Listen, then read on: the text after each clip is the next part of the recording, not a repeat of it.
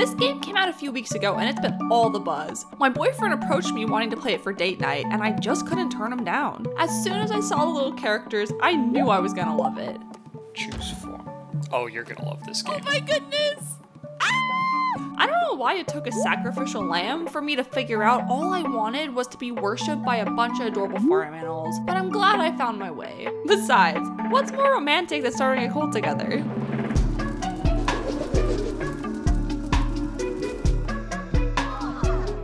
This is the game of just one more. He'll be like, just one more crusade before bed. But then we get back and have to give a sermon. The place is a mess, so we need to clean up. Oh, and by the way, everyone's hungry. So how about a feast? Well, we need more bones, so back on another crusade. You know you're having fun with a game when without even realizing it, 4 hours goes by. I figured out pretty quick that we should wait to play until after dinner, because otherwise we're crawling into bed at the end of the evening, hungrier than our little followers.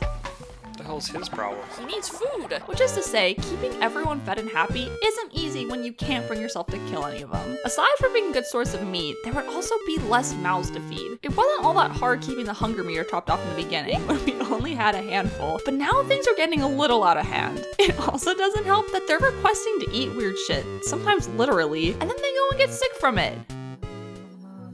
Made from a follower? What? Minced follower meat. Oh my god, I thought he wanted someone to make him something.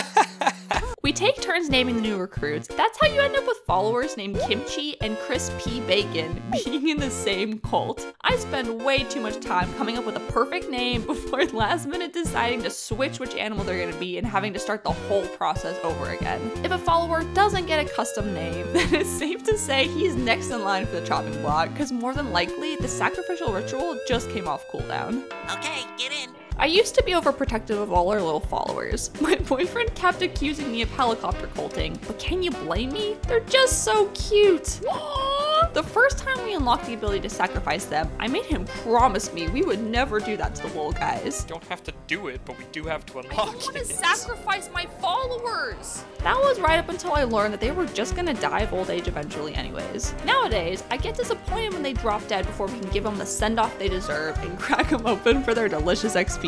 Dearly beloved, we're gathered here to send off a true believer. He was a loyal follower.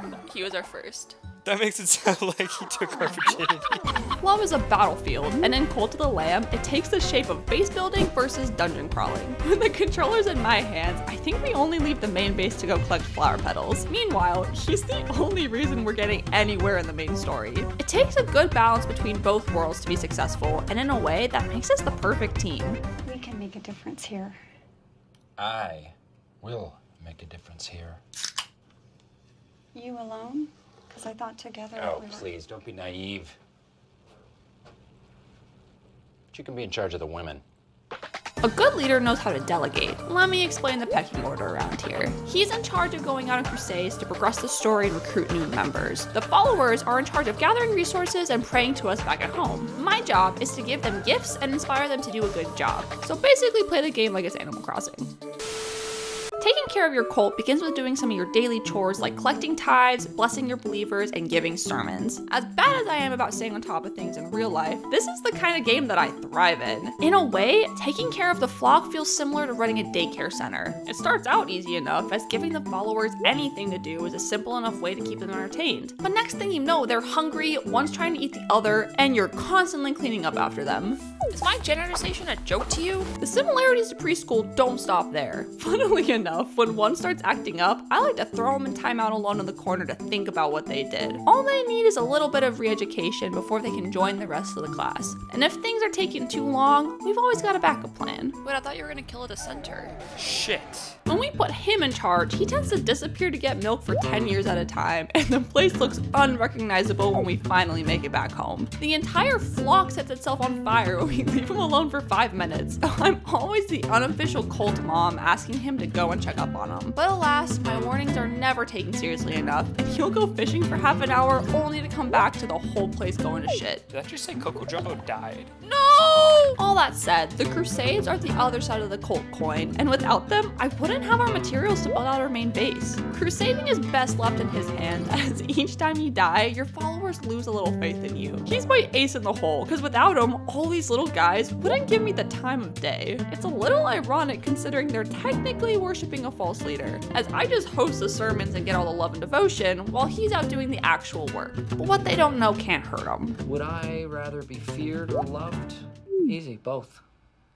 I want people to be afraid of how much they love me. When you're out on a crusade, you always get a spell and a weapon, but they get chosen for you. Obviously, we have some we like more than others, but all of them are fun to use. I will say that if he gets handed a sword, then it's pretty much over before it even gets started. I can fight! Each time you kill a minor boss, you can recruit them to your cult as a new follower. On paper, this is a pretty sweet deal, but because he's gotten so good at taking them out, we end up with way more followers than I know what to do with. There aren't enough beds for all these people, and I don't even have enough food to keep the ones we already have full. Luckily, all those new followers make a pretty decent food source. Woo! Dinner!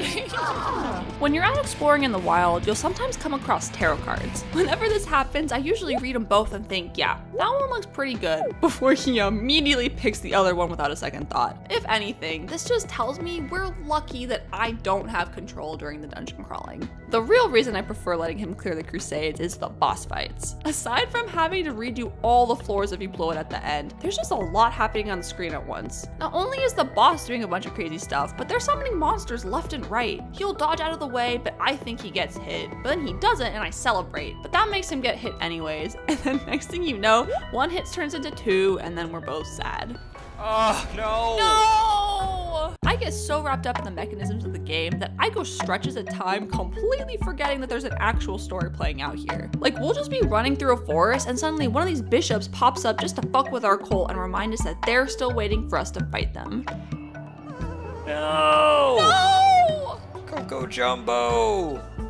Coco Jumbo! I've been really impressed with how much there is to do. Just when I think I've seen it all, another feature or mini game gets pulled out of a hat. Normally I find this amount of tutorial menus overwhelming and start to shut down, but they feed it to us at a steady enough pace that I never once felt stuck. When you're not building up the base or engaging in a crusade, you can distract yourself with other fun activities like side quests, fishing, or Gwent. Up for a few rounds of Gwent? My boyfriend loves playing the Knucklebones minigame. I'd say I love watching it more than playing, but I'm still not entirely sure what the rules are exactly.